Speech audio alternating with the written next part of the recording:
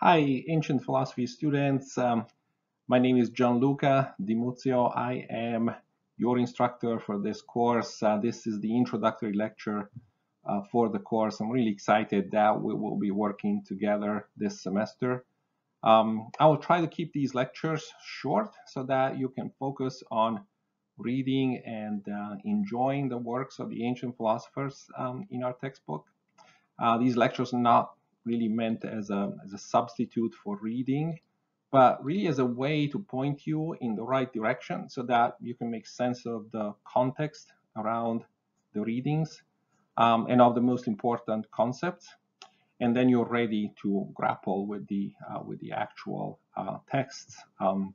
For this introductory lecture, I thought I would just focus on answering some simple questions and that will give us enough to get started. So here are the questions, and you're here for the lecture. You're not here to see me, so I will take off my camera.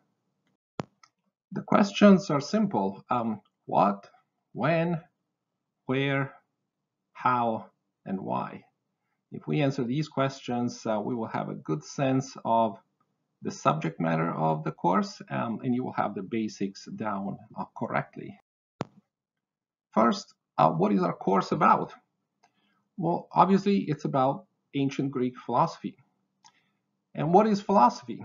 Well, that's a complicated question in a way, but I assume that if you registered for this course, you already have some understanding of what philosophy is and you already are interested in philosophy. Philosophy is somewhat difficult to define precisely, but here's a provisional definition. You could say that philosophy consists in using human reason and rational argumentation to arrive at a better understanding of certain fundamental questions that are relevant and important for the human conditions.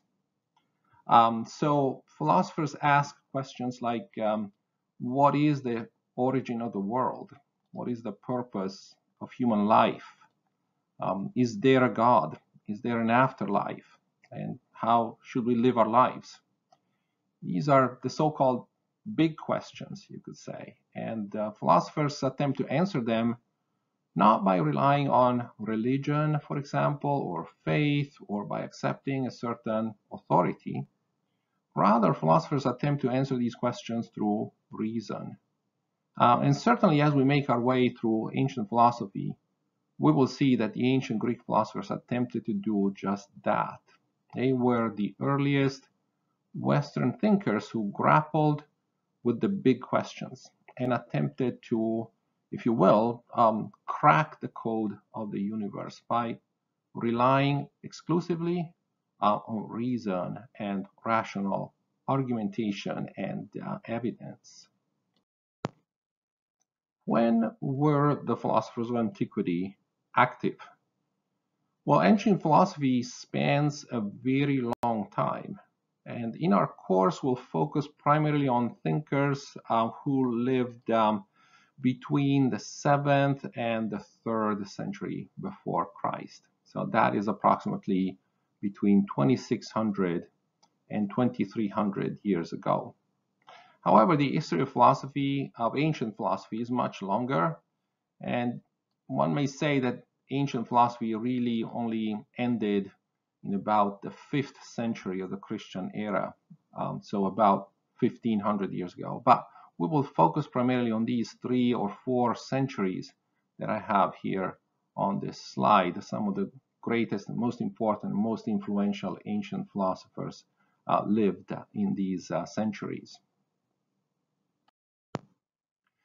Geographically speaking, where were the ancient Greek philosophers active? Well, that's obvious. They were active in ancient Greece. And where is Greece? So here I have a map of part of the world, courtesy of Google Maps. You can see where we are, obviously in North America. I'm assuming that all of you are in North America, but some of you may actually be logging in from other places in the world. That's the beauty of online learning. But the state of Indiana is roughly here where I have the laser pointer. If you travel east, you will get to the east coast of the United States, and then you will cross the Atlantic Ocean, and you will arrive in Europe. So here you can see continental Europe. Italy, which is where I'm from, has a very recognizable shape. And here, a little bit further east, is Greece. This sea that is caught sort of between continental Europe and the northern coast of Africa is the Mediterranean Sea, and Greece is in the eastern Mediterranean. Here is a closer view. So here we're much, much closer. You can see the whole region here. Obviously, this shows you how things are today. Many things were obviously very different 2,600 years ago, especially from the political standpoint. But geographically, you can see that Greece has basically a mainland part that is sort of part of the European continent. Then there is this peninsula down here that is shaped a little bit as a hand, and it's called the Peloponnese. And then there are very many islands. So Greece is partly an archipelago, a collection of islands. It is important to notice that in antiquity, the Greeks had colonies and settlements in various parts of the Mediterranean. For example, the Greeks had colonies in this area that now is part of Turkey. But along the coast, there were many Greek settlements a long time ago in antiquity. For example, the earliest philosophers, the ones that we will study first, were based in the city of Miletus, which was roughly here on the coast of what is now Turkey. This whole area, which is now the country of Turkey, used to be called Asia Minor, or Smaller Asia in antiquity. Other philosophers were active in the colonies and settlements the Greeks had in southern Italy. For example, an important philosopher that we will study, Pythagoras, had his school in Sicily, this triangular island off the coast of southern Italy. Parmenides, a very important philosopher that we will also study, was based in Elea, a Greek colony in southern Italy that was roughly here near what is now the city of Naples. Later, many important philosophers were based or taught in Athens, in the city of Athens, which is still the capital city of Greece, and in antiquity was one of the most important centers of culture and political influence in Greece. Around the time that the ancient philosophers that we were studying were active, keep in mind that Greece was not a state the way it is now. Instead, you could say that each major city, so obviously Athens, Sparta, which is another important city that you may have heard about. There was another that was also important, Thebes, and many others. Each major city was almost like a state in its own right, with its own laws, institutions, with its own army. One thing that is truly interesting is that the earliest philosophers, the ones that we will study first, like I said, were not based on mainland Greece, but lived in the colonies, in the settlements that the Greeks had either in Asia Minor or in southern Italy. That's an interesting fact. Maybe this had an impact on the development of philosophy. Think about it. Those who lived in the colonies, either in Asia Minor or along the coast of Italy or in Sicily, had probably had more contact with traders and travelers from other parts of the Mediterranean and even Asia. And this may have played an important role in creating the conditions for new ideas to circulate and to be discussed and to become part of the general philosophical debate. There's a big question in ancient philosophy scholarship, namely whether philosophy is an invention of the ancient Greeks and didn't exist before, or rather the Greeks created philosophy by incorporating certain ideas and influences from Asia, from Egypt, and from other cultures. We will not, pay too much attention to this question. We will not be able to answer it in the course, but it's one of those big questions that scholars have given a lot of attention to and have not really reached a definite conclusion. But it's probably something you want to keep in the back of your mind as an interesting question throughout the course and form your own view of how to answer it. How do we know about the ideas of the philosophers of antiquity? How did these ideas come down to us if these people lived so long ago? Well, that's a very interesting question that can be answered historically. We know how to answer it. First of all, some of the works of the ancient philosophers have come down to us through the manuscript tradition. So some of the books that the ancient philosophers wrote were copied by hand. And those copies were copied. And then copies of the copies of the copies were made, and so forth, until those works basically came down all the way to us. The most recent copies that we have are medieval manuscripts, so manuscripts from the Middle Ages, so roughly 1,000 years ago or so, that have been preserved in mostly European libraries or churches and monasteries. Another source of knowledge of ancient philosophy lies in the works of other ancient authors. So suppose that a very early ancient philosopher wrote an important book, but that book is lost to us. We don't have it. It was lost. So there may be another ancient author, perhaps a bit more recent, who at the time when he was writing still had access to the book that is lost for us.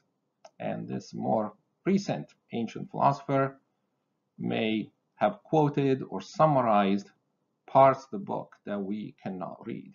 So indirectly, we can learn more about ancient authors whose work is lost from other ancient authors who still have access to the work.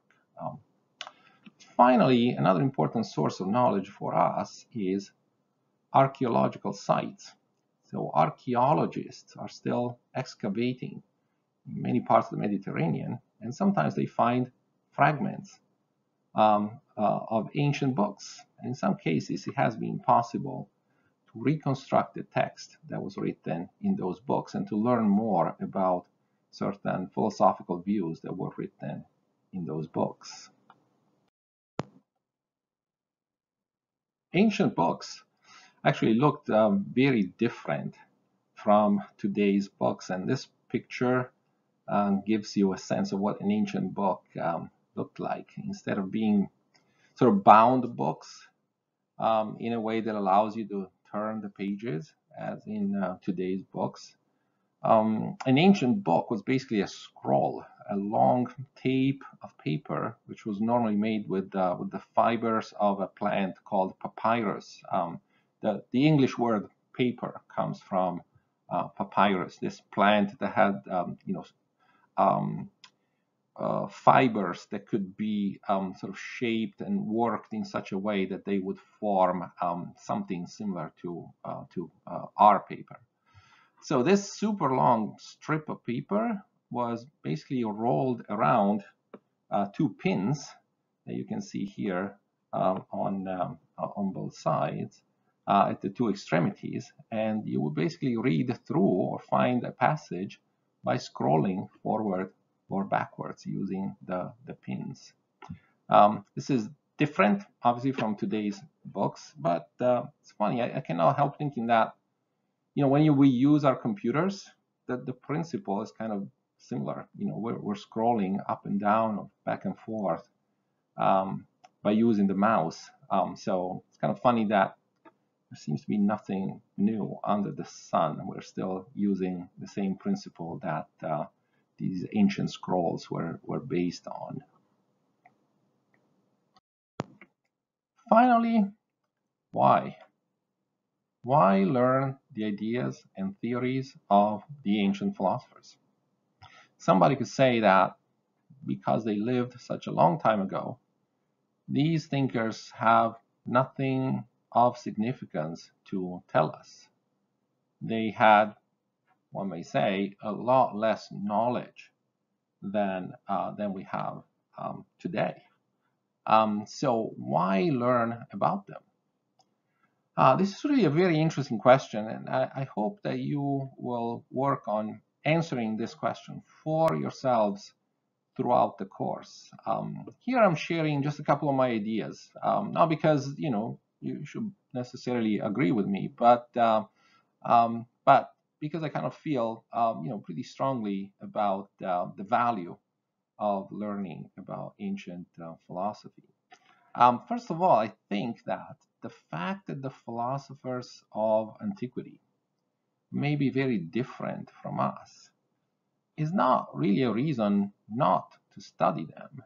I think it's a reason to study them, because if you think about it, you really learn the most from those who are different from you. It'd be very strange for somebody to say, I only want to learn about things and people who are just like me.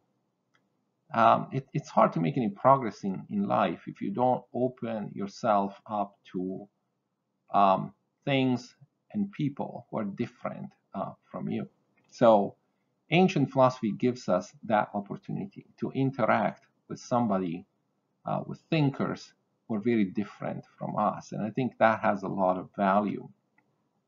Another thing that's important is that these ancient thinkers grappled with some questions that are still very important for us. They grappled with these perennial problems that are central to the human condition. They wanted to know what the world was like in itself. They wanted to find out how a human being should live his or her life.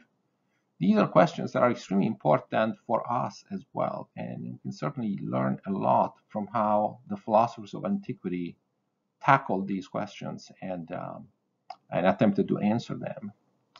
And finally, many of the ideas that we take for granted today, that are part of our stock of concepts and ways of thinking about the world, when you study Greek philosophy, you realize that these ideas were first formulated by these ancient thinkers. So in a way, these people are like our intellectual great, great, great, great grandfathers. They basically set the field for us to think about ourselves and the world in a certain way. So by understanding their works, we can understand why we think in a certain way. And I think that there's a lot of value in this. So I'm super excited to be starting this course. There's an enormous amount of amazing things that can be learned by studying ancient Greek philosophy. I hope this lecture gave you a good sense of how amazing and extraordinary the study of ancient philosophy can be. This was just a general introduction to the course. I have a separate lecture for the first group of philosophers that we study this week, week 1. Please check out the other lecture for this week. I really look forward to interacting with you all in our Canvas discussion groups. Let me know if you have any questions. and thank you very much.